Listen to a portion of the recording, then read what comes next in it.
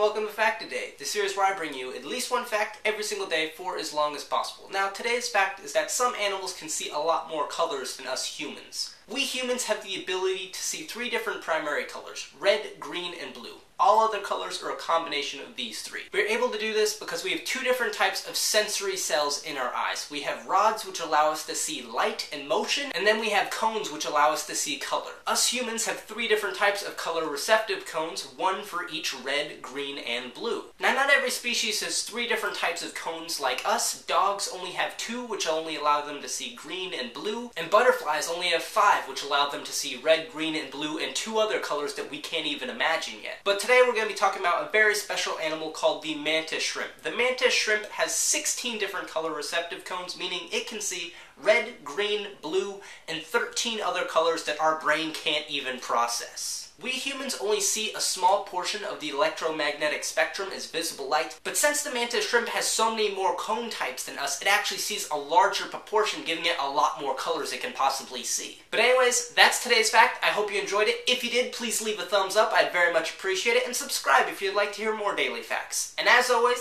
thanks for watching, and until next time, have a good day.